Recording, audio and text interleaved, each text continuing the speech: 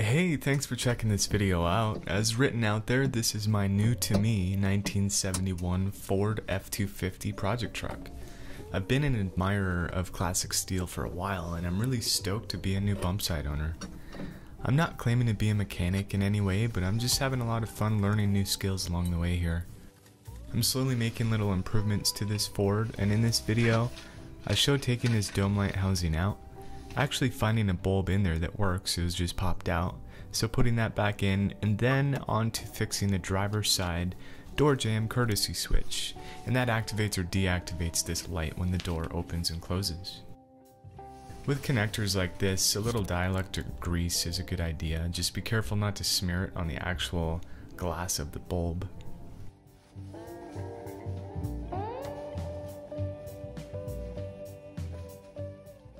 So then I'll disconnect that dome light housing there, unplugging the wire. And the way that this system works, the bulb goes in, pushes in, a spring depresses down where it connects, and it turns to the right in these little grooves. It was extraordinarily tight. I moved on to this clamp system that depressed that spring, pulled that spring down, and made the connection quite a bit easier.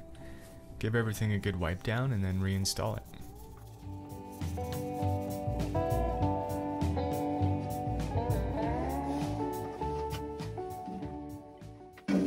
So as mentioned, I'm not a professional mechanic.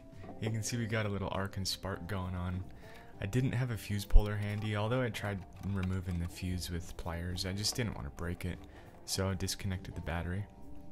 And now the bulb and dome light housing goes back in.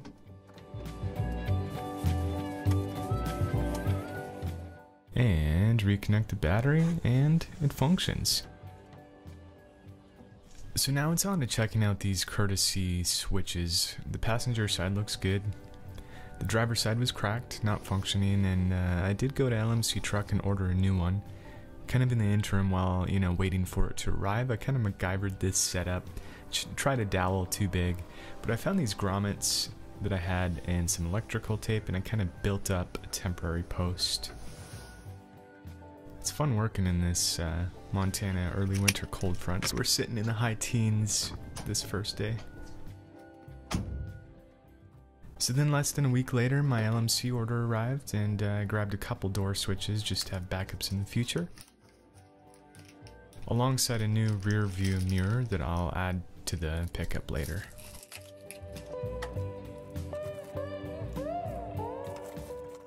I'm going to add this part number in the description below. And again, I didn't want to break that fuse, so just disconnect the battery cables before starting to work here. That'll work. And when you take things off, do take note of the switch connection orientation. That's quite important, as you'll see here in a minute. So I took that old faulty switch out, and apologies throughout for the iPhone vertical filming, poor camera angles. I plan on sharing more of these DIY, do-it-yourself project videos to the channel, so I'm going to get better at production as I go. So we connect things back up. Get the battery hooked up again. But I'm not getting light on that courtesy switch, the new door jamb switch, but it functions off this. So disconnect again, and here's where that orientation comes into play. So I just flipped it around, reconnected, and then we'll give it another go.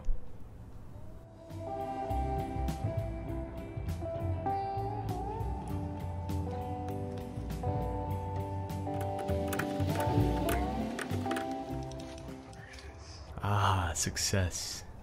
There it is. It's awesome how these little projects like this can make quite a big difference on usability of any vehicle. Woohoo! Have fun making things and working on your own projects. Thanks for checking the video out.